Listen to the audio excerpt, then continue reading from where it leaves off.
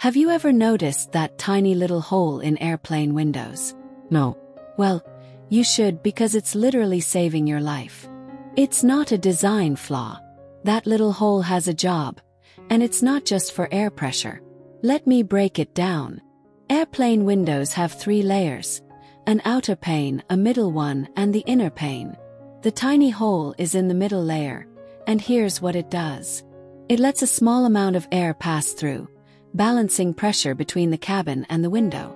It stops the inner pane from fogging up or freezing by allowing air circulation. And, get this, it ensures that if something happens to the inside pane, the outer one is still keeping you safe at 35,000 feet. So next time you fly, thank that little hole, because it's a tiny engineering hero. And here's a fun fact. Pilots call it the bleed hole, which sounds way scarier than it is. Okay, be honest. Did you ever notice that tiny hole before? Or did I just blow your mind a little? If you've seen it, type, "I knew it."